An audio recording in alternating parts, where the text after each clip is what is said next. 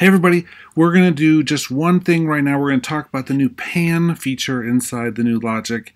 Some of you may be confused what the big deal is about the new stereo pan, thinking, gosh, didn't we already have stereo panning? Well, the truth is this is a huge addition into Logic and one that's long overdue. And that's because previously, and we're looking down here at the mixer right now, something that was a stereo signal, like this drummer, this is not a true pan. It's a balance knob.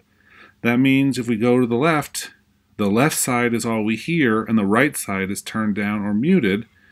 And the same if we go to the right gets left alone and left gets turned off. That means anytime we used the pan with stereo material, we were actually losing material anytime we went to the left or the right.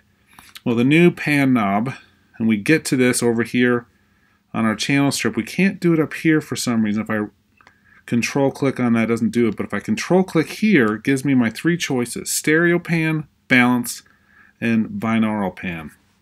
Now, originally we just had balance when it was stereo content. We also did have some binaural stuff, but all three of these are now built right in.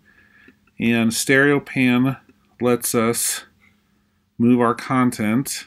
Each white line here really represents where things are with this. And we can move them around independently of each other, which is pretty awesome. Or click on the middle and move them together. We can also command click on this to swap the left and the right channels. That is actually super awesome.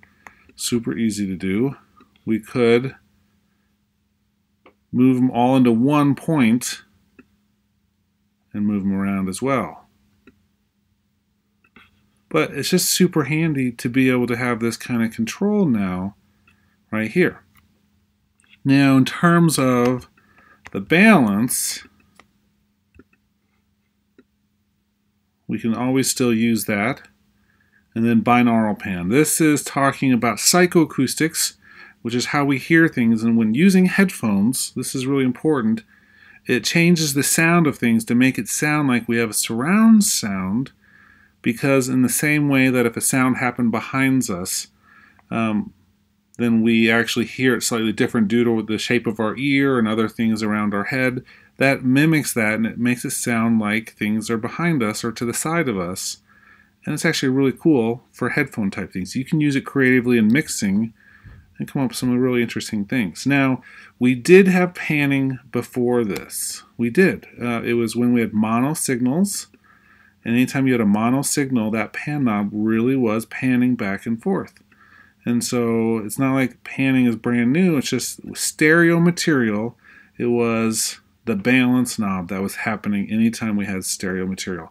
Okay, I hope that clears it up a little bit. Start using the stereo pan instead of the balance when you're mixing. It'll actually be a lot better for your music in many ways and keep a lot of your stereo content in the mix. Okay, that's it. Hope you enjoyed this, and I'll see you tomorrow.